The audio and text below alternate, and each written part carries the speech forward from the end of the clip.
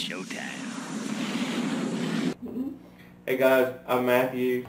This is Stacy. This is Wes. We're supposed to be talking about Beetlejuice, but we downgraded to Jim Carrey and his method acting. You can edit the first part out, right? Yeah, we can. That's not a problem. Use them as outtakes. So today we're going to be talking about Beetlejuice. Wes has a theory about why I chose Beetlejuice. Why do you think I chose Beetlejuice? Because they're stuck in their house and we're all kind of staying home right now. And I thought, like, oh, this is clever. He's mirroring what's going on in the real world. Which actually works for the first pick, but that's not why I picked it. It's just a zany movie, and I really love it. How do I look? There are no mirrors on this side. Fine, look fine. Yeah? Fine. Thanks. I've been feeling a little flat.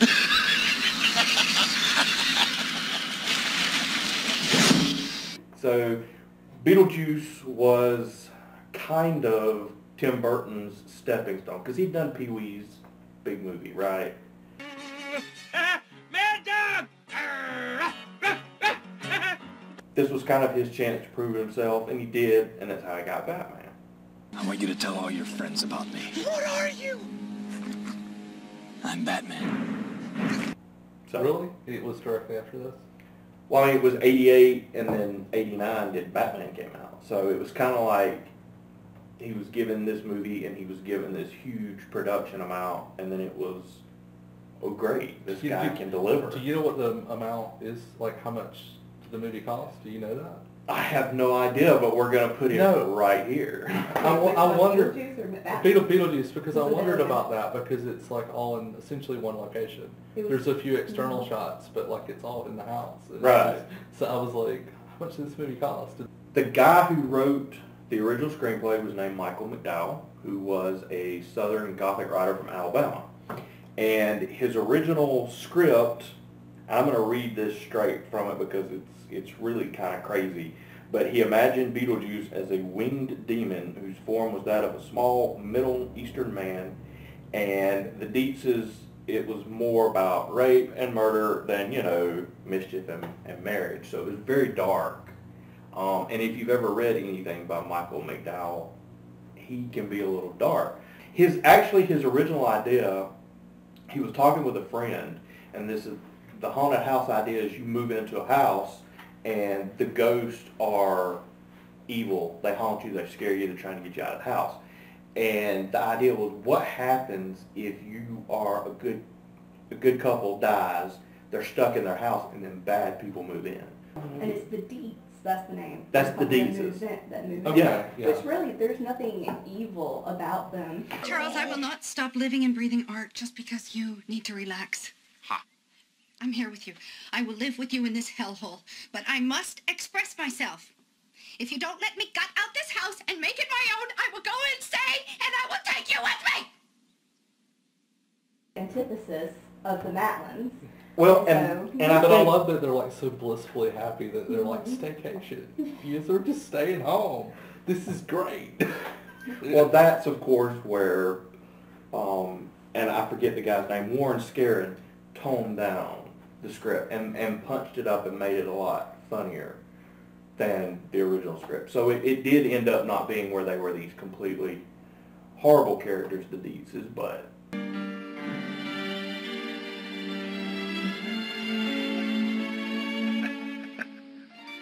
So, how long has it been since you've seen the movie? I literally watched it over the weekend. I think it was like Saturday or Sunday. I can't remember. And how long had it been since you had originally seen it? God, it's probably the 90s. Over a decade. So I had forgotten a lot of stuff and blurred a lot of things. Like I thought Beetlejuice was in it a lot more. And some of the things that I remembered, I think, were actually the cartoon. Right. That came out in the 90s. And I had kind of blurred the... Yeah. Yeah. Because I definitely remembered the sandworms. Because I think they were featured in the cartoon a lot. They were. So the minute they popped up on the screen, I was like, yes, okay, I remember these guys. See, I don't remember the cartoon at all. Really? I don't remember a plot or anything. I think maybe... I don't think there was an overwhelming plot. I think it was more just kind of like Beetlejuice and Lydia kind of go on little adventures through the netherworld. And it was just quirky little things that would happen to them along the way. Were the characters in the waiting room in it too? Because I had an image of like some of the characters as cartoon versions as I was watching. I think Juno showed up the on guy occasion. with a shrunken head, maybe. I don't really remember that one. Okay. I'm not sure. See, that's the backstory I would want. It bothered. I want to know about the lady who's the receptionist. Because like, why is she green? Miss Argentina, I think is what her sash says. Yeah. She's the one that's like keeps telling them to wait. It's really. Am I mistaken, or did the interior designer just kind of disappear? Like, I kind of had where I finished the movie, and I'm like, was his ending that he made him where he changed the color of his suit? Okay. And then he runs off, and that's it? I think Yeah. he just run out of the house. Yeah. Okay. He I ran was just scared. like, Yeah. because he's like, that was his comeuppance for, like, trying For to destroying the house. Yeah, Or and trying to kill the Maitlands. Yeah. Like, that was it. That- You just you made him wear what was it, a turquoise suit? It was a leisure suit. Is it? But it was a blue leisure suit.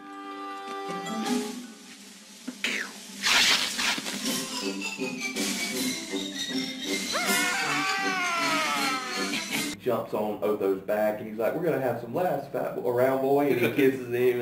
And Not so fast, brown boy. We're gonna have some laughs. all of that was ad-libbed. Because you've already stated Beetlejuice wasn't in the movie very much, 17 minutes. And he Considering the ad-libbed. movie's named after it, Yeah. it's like he's really not in the movie. Yet the Maitlands are basically the main character. It's their story through dealing with death, how to get through it, and then coming to terms with having to live with these people. It's their story, but I guess you need a main character to fix on, which in the original script, or again, Beetlejuice was a major character. Which they did spend a lot of time talking about Beetlejuice, but a lot of it was how to avoid Beetlejuice. Do you know who played Gina? I love that. I love the little old lady who was like. She was, I cannot remember her name. Just her not- expressions not and her remember her delivery. name. the way She did not want to do the movie. She was from a bunch of older, she had done movies a long time ago. And I think she was pretty much retired. But Tim Burton had seen her in something, was like, I really want her in this film. You two have really screwed up. I received word that you allowed yourself to be photographed. And you let Beetlejuice out and didn't put him back. And you let Otho get hold of the handbook. A handbook? When? Never trust the living. And I think he pretty much had to beg her to do it. And He actually flew out to meet with her and talk with her. When I was growing up, I always thought that the hole in her neck was one of those, you know, when you've smoked a really long time, but it's actually, her neck is sliced. right, she killed herself. Yeah, and so, because when I was rewatching, I was like, oh, that's not I cannot remember the name of them, but, you know, actual, like, where she had slit her throat. She was a caseworker. So, Where Beetlejuice was her, you know, direct underling, he would have had to have committed suicide too. But I don't think you can really tell. I was gonna say, how did Beetlejuice die? What he Like, did. it's never addressed. It's just, he has green he hair. is. It's like, yeah. He just is. We were thinking about doing a sequel that almost got made, and it was going to be like tropical themed or something. Well, Hawaii. Warren Scarron, the guy who kind of punched up the script to make it funnier, was then asked to come in and add some levity to the Batman script. Then he went back and I think he wrote an original screenplay for Beetlejuice 2. It was the last thing he did before he died, and for some reason it just never got made. But several years ago in an interview, I think it was when Michael Keaton was getting a lot of press for, what was the movie he did where he was the superhero? Not Batman. No, it was like It's his the Birdman. Was it the Birdman one? It was the Birdman one. The press, they were talking about it. They're like, hey, we hear there's another Beetlejuice. And he's like, yeah, you know, it keeps coming up every few years. And he's like, I'm committed to it. And I want to say either Gina Davis or Winona Ryder are both committed to it. It's like, if it comes out, we'll do it. But one thing that I really liked about this movie is to find out that it was completely, like I said, 90% of Tim Burton was, or Michael Keaton was ad-libbed. Like the scene where they dig him out in the, all of that was in the script. And then from the point he flies out, it's all Michael Keaton. He came up with every bit of that. The Exorcist. Your qualifications. Well, I attended Juilliard. I'm a graduate of the Harvard Business School. I travel quite extensively. I lived through the Black Plague, and I had a pretty good time during that. I've seen The Exorcist about 167 times, and it keeps getting funnier every single time I see it. Not to mention the fact that you're talking to a dead guy. Now Now what do you think? Lydia lets him out to save the Maitlands, which to me, he does save the Maitlands, so he served a purpose through the movie. Because it's kind of their movie, and then at the end he saves them. Alright, when Beetlejuice does come out and gets rid of the couple that come from New York, there's that shot where he comes out and he's like... That is why I won't do 2 shows a night anymore, babe. I won't do. Well, what do we got here tonight, kids? He does a Carson impression. Yeah, I because he that. has his hands behind his back and then he does the golf swing. Ooh, well, we got the Maitlands. I think they've had enough exercise for tonight. I didn't catch that until I watched guess it at the time 2 weeks ago. pretty Yeah, big. because it was the late 80s, so Carson was very big. Mm-hmm. And then, of course, I caught some very non-child appropriate things throughout the movie that I'm like, it wasn't supposed to be for kids. Yeah, I read it wouldn't have gotten the same rating today because there's like an F-bomb. There's one F-bomb in the middle, and that would have definitely meant it would have gotten a different rating. Oh man, I was trying to figure out. Oh yeah, along with Spaceballs, Big, and Caddyshack 2, it is notable for containing the F word in a movie rated PG during the PG-13 era. Bunch of losers! You're working with a professional here! Oh, okay. Now we're gonna have to watch Spaceballs. See, I've watched just that a to- lot. That's one of the ones I But apparently, and of course, it was a totally ad-libbed situation. All right, favorite scenes? Any favorite scenes? Because that was my favorite scene. I like the Yeah. Netherworld stuff when they're in the waiting room and that it's the show don't tell. Everyone, like you said, everyone's got a story and you kind of want to know. I think you said that on camera. You kind of want to know everyone's backstory. That's Right. Scene. I really like that one. Yeah. The when they say over the intercom, like what was that, like Flight 150 or something? Number 8. Flight 409 is arriving. It was a real thing. An actual flight had went down, and they were, where everybody perished. And I always thought that was like, wow, that's really morbid, but that's neat that they used that. And I always kind of like when the football players came in. Oh, they're yeah. like, oh, Coach. I don't feel so good, and he's like, I'm not your coach. Why He survived. Why are they in the end scene dancing with the family though? I'm like, what's Because it's that? just fun. It's just like, all right, to me, besides the kicking the tree over and swearing, the best scene is when they're getting married. And he's like, the ring. You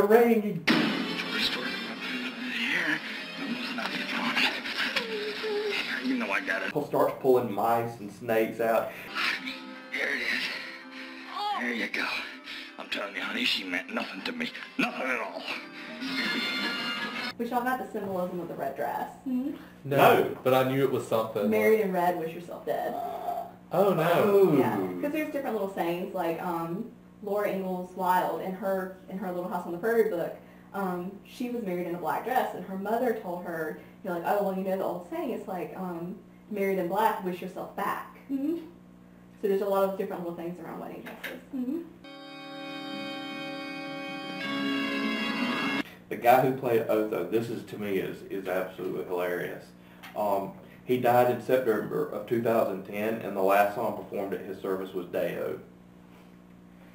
Which just would kind of freak me out if I was sitting at that funeral thinking, is he going to lift up out of that coffin and start... But did we talk about that on camera? About our favorite funeral, what we do at our funeral? No. The idea where that was supposed to be the scene where they were scared out of the house, but then they actually got in, they liked it. But there was the scene where they started singing Day-O. Mm-hmm. And the Maitlands thought, they're going to get scared, they're going to run out that door. But they got into it. You're talking about when you talked about it was in your office. Yeah. And I was like, I liked that every time they had something like that, they made the choice to go against. Right. So they should have freaked out. But and they did. That's what you're talking about. Okay, yes. So, all right, I'm not completely crazy. But what was funny was Otho picked up the ice bucket and started getting into it. And then he realized he's just doing it, and he's like a little weird, and then he just gets back into it. So Normal experience, and it was real. Delia, you are a flake. You have always been a flake. If you insist on frightening people, do it with your sculpture. I actually kind of like the art. Mm-hmm. That's, to each his own. I was gonna say the thing is, art is different to everybody. Well, I mean, it was so crappy. I just I don't like like that. I like certain aspects of the stuff in the house. I mean, I was intrigued. I like the by, larger pieces. I like the the table that they were sitting at, the big granite slab. I was kind of, but other things. Beetlejuice makes. I think it's on the hat when he pops up, and looks like some of his later stuff from A Nightmare Before Christmas. You're talking about at the end, Yeah. where he comes up. Yeah, There's like bat wings, and then I think there's bat like a little stick figure that looks a lot like some of the Nightmare Before Christmas. So. And I want to say Nightmare Before Christmas was based on a poem that Michael McDowell wrote. So that's another connection that.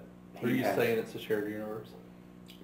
I don't know. Maybe, why not? Maybe, yeah. Because, I mean, a lot of Tim Burton movies, people will sit there and say, like, oh, well, this is this character, you know, alive. This is when he had already passed away. Like The Corpse Bride and then The Nightmare Before Christmas. And there's a certain way that you line them up, and some people say that there's overflow.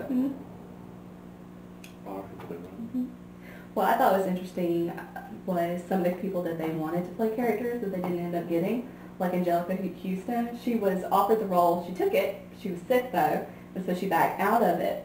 Talking about Delia? Yeah. That went to Catherine O'Hara. Yeah, but, and then like in 1991, she ended up playing Morticia Addams, which to me is kind of like, she would have done. She's perfect for that role. Yeah. I mean, like, I couldn't see anybody other than Catherine now, but thinking about like Angelica, it's kind of like, yeah, I think she would have kind of nailed it too. Well, if we were talking about Sammy Davis Jr. is who someone, I don't think it was Tim Burton, but somebody envisioned Sammy Davis Jr. as Beetlejuice. Yeah. Which, if it was the Tim Burton zany out there, I go like a sailor, whoopee!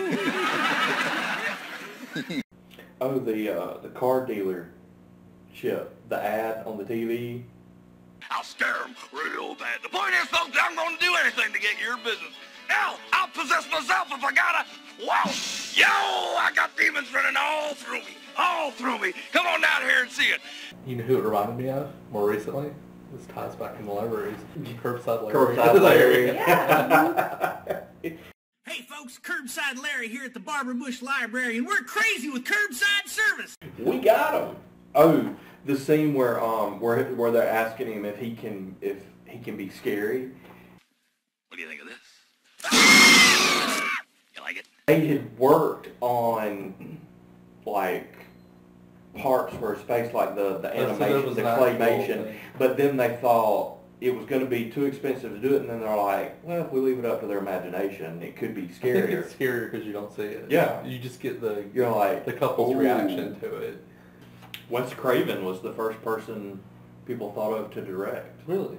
Wow, it really would have been a different movie. They probably would have gone... Because he can do humor, but it's more like twisted. Well, he probably would have gone more with the original script, which of course... He leaned more into the gross out. Kind of right. There. In the original ending, he was actually supposed to be like tortured by the sandworms. Okay. But then apparently test audience just I guess they kind of like fell in love with the character, and so it wasn't. They're like, you give him a better ending. So he's more of a lovable jerk. Yeah. I guess, pretty much. At the end of it, he didn't do anything. No, that's true. He didn't do really anything bad, but he was going to trick Lydia into marrying, which is... but he didn't. One of the little moments in the film I like, just that kind of stuck with me, is when they ask, I can't remember the way it's phrased, but it's, why are they so messed up, but the main characters are normal? And she's like, well, death's subjective. I just kind of like that idea, that's their death, that's his death. How you die. And it's like, kind of implying that, to me, that they were happy with who they were.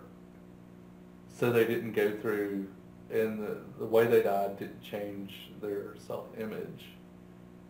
They didn't look like drowned corpses, even though they... Well, there was the guy that had the shark on his leg. Yeah, but they didn't have that. Like, shouldn't they have looked like drowned corpses because they died going into the river, right? But instead, they just look like them. And it's like, I think it was supposed to say, like, you're doing it to yourself. How long the people were before they were, like, found. Where I would have, it was a small, Well, Tim Burton addressed that at some point. He's like, yeah, they should have been wet the whole time, but that would have been hard to do throughout the movie. So he's like, we kind of had to do a cheat there, but oh, the end of the movie when Lydia's singing to what's the name of that movie? Jump in the Line. The song? They were gonna do Percy Sledge When a Man Loves a Woman. Yeah. That would have been a completely different. That would have been so weird. Shake, shake, shake, Sinora, shake it all the time. Work, work, work, Sinora, work your body line. Work, work, work, Sinora, work it all the time. Tim Burton, of course, came in and made it all calypso music, Okay. which is why you get Deo and Jump in the Line. I think after you changed it to, Deo, you have to change the other stuff. Otherwise, it's just, Tonal it shift. sticks out. I don't know. It's just one of those movies that you can watch it repeatedly and still find something new about it. But at the same time, it's also one of those you can just have running in the I background. think it's a comfort movie. It You're is. right. It's like it's a comfortable movie. Like, I think it was one of the movies, like, when COVID first started. So it's like junk food. And I was working at home. Yeah. And I just had it on in the background, and I was, like, working on a report, and then realized, like, after about 30 minutes that I'm just watching Beetlejuice. I'm getting paid to watch Beetlejuice. I need to be working. And then, of course, I finished the movie and went back to work. But And you just told on yourself. I can edit that part out. As a way to wrap it up, why don't we do like 1 to 5 stars? Only because we're in quarantine, it's like 1 to 5 masks. It's like from best to worst, and like what you would rate it as. Okay. So what would you rate it? 4 masks. Me too. I was thinking 4, and I can't quite give it 5 because of those little naggy feelings I had. This is me. Sorry. 4.5 masks. Okay. Sounds like Lydia got an A in the math test. He likes it.